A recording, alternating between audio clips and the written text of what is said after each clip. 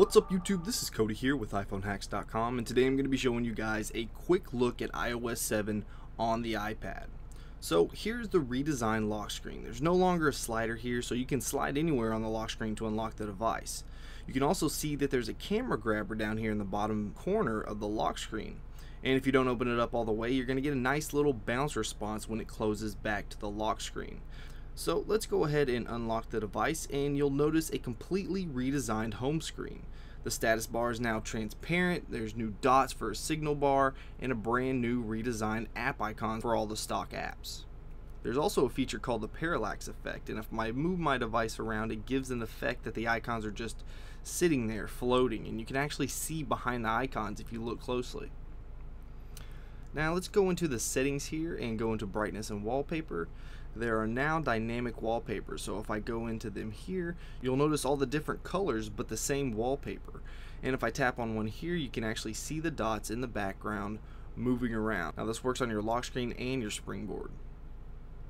Next up is the control center, which is accessible from the home screen, the lock screen, or within an app. And all you have to do is just slide up from the bottom here, and you'll get a transparent overlay that has a really high level of detail, and you'll notice a lot of thought has gone into this. Now you have your music controls over here to the top left, and followed by your toggles right here in the middle, and two quick access apps, which are the timer and the camera. Now one thing that the iPad has that the iPhone doesn't have in iOS 7 in the control center is this little mute slider over here. And following that to the right will be your AirPlay toggle and your brightness slider. So next we'll go into the app switcher here just by double pressing the home button, and you'll see an all new card based interface.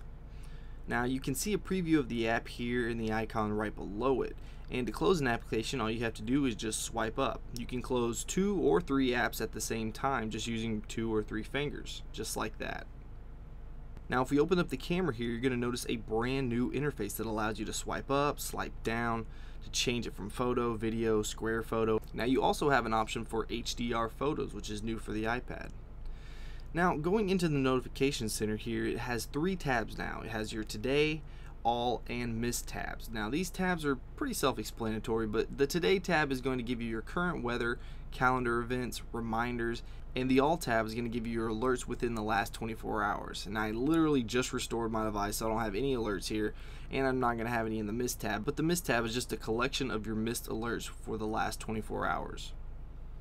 Now jumping into the Safari app, you're going to have a different UI than the iPhone for the tabs, but just tap this little plus and it's going to open up a new tab, and you'll have access to your favorites as well, and an option down here in the bottom left corner to turn on private browsing. Now if you tap that, then you're going to get a darker UI. That way you're able to tell if you're in private browsing or if you're using the regular browsing. And you'll notice here that you don't have a search field anymore. Actually, you have a smart search field, and instead of using a search bar and a URL bar, they're actually one and the same now.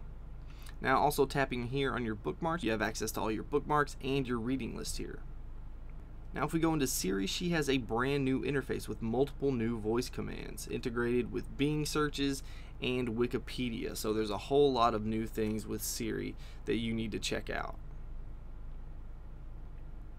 If we go into the music app here, you'll see a new UI for the artist tab, and the now playing tab has gotten a little bit of a makeover, as well as all the options and controls here at the bottom with the album art on top. Now let's go back to the lock screen here, and if we look at the now playing widget, you can see there's a scrubber up here at the top, so you can jump to a certain point in the song if you'd like to do that straight from the lock screen. So let's unlock the device and take a real quick look at some of the other stock apps. Now the App Store here looks a lot different. It has a new Near Me feature that you can see down here in the middle of the toolbar. So if you tap on that, it populates certain apps that are popular in the area that you're in right then, and you can download them directly from that screen. So let me know what you guys think about iOS 7. Are you happy with the changes? Let me know in the comments below. Alright guys, until next time, this is Cody with iPhoneHacks.com.